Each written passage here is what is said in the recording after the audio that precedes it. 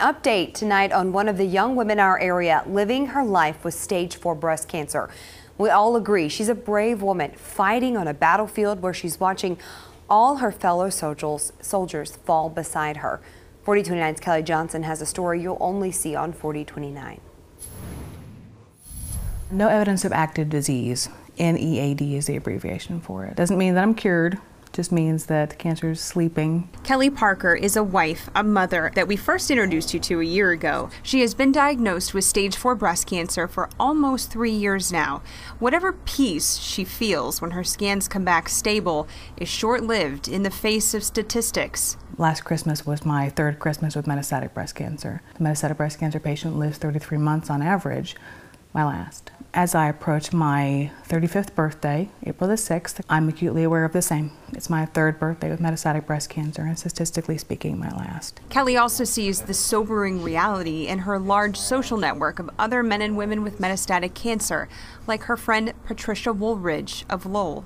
She was the longest term of us in this area, 5 years metastatic, which is the 20 percentile, right? That's, kind of the dream. I've watched her in the past month and a half go from strong, vibrant, stable to they just brought her into hospice on Monday. It's just a sobering reminder of just how quickly things can change. We recorded this interview not even 2 weeks ago, and since then, Patricia, a mother, grandmother, and wife of 32 years, has passed away. According to the nonprofit Mediviver, 30% of all men and women with breast cancer will go on to metastasize, which is when the cancer spreads to other parts of the body, deeming it stage 4 or terminal. This can be the case even for those like Kelli, who caught their cancer early. I'd been a breast cancer survivor twice, kicked its butt, the whole thing, that rah-rah pink ribbon, lifestyle. And then now I had to live with it. Now I'd lost, and that was devastating to me. Mediviver says while this affects almost a third of all breast cancer patients, only 2% of research funding is going toward metastatic research, which is one of the things this organization and all of its advocates like Kelli are working to change. There's no telling when progression is going to show up, so we need to be thinking about that next treatment and be doing that research and the advocacy in the short term, so we can be ready for when that next treatment drug is necessary for us. This year alone, Kelli has marched alongside other metastatic breast cancer patients in Washington. She has earned a standing ovation for sharing her story on Capitol Hill. She spoke with lawmakers, began writing a book, and has co-founded one of the largest stage 4 fundraisers in the nation, the Metzgerade, benefiting Mediviver. The mantra she follows is "not today," something a fellow metastatic woman shared with her. She said, "I acknowledge, Kelli, the metastatic breast cancer will take your life one day, but today is not that day."